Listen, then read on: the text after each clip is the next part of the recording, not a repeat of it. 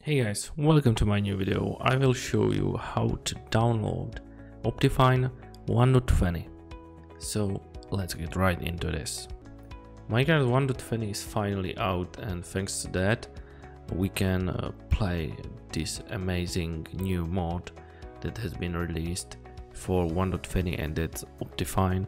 I know that many of you know what's OptiFine about, and that it will increase FPS in Minecraft, and it will also allow you to play Minecraft with shaders, and it's basically a great tool for you. So let me get right straight into this. The first thing I want to show you is the official website of OptiFine. Okay, there are some exciting news. So right now I'm on the OptiFine website. Let me go to the downloads, and as you can see, if I click on show all versions, there is not Minecraft 1.20, but that's just today. Okay, when you are watching this video, it's out.